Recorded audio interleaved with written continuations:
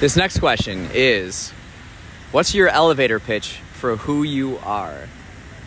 Joe's coming from like the startup world, innovation, entrepreneurship. A good question.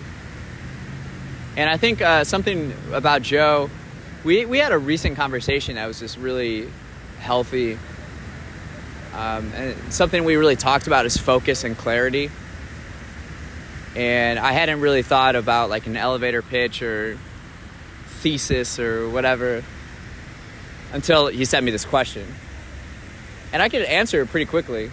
My elevator pitch is, I, Richard Hebron, I am determined to answer the question,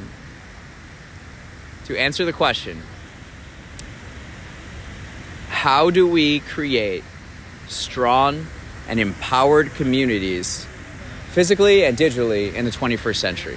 That's what like everything that I do, everything I'm learning, it's to try to answer that. So like it's not like a linear thing that you can answer, right? You have to go deep on it, or you can't like answer that question by just being focused on one thing. So I learn about many different things.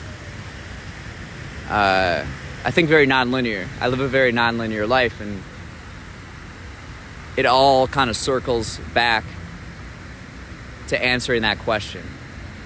How do we create strong and empowered communities physically and digitally in the 21st century? I think that's a question we need to answer collectively as a society, and I have a lot of fun trying to figure that out on my own too. So there's that.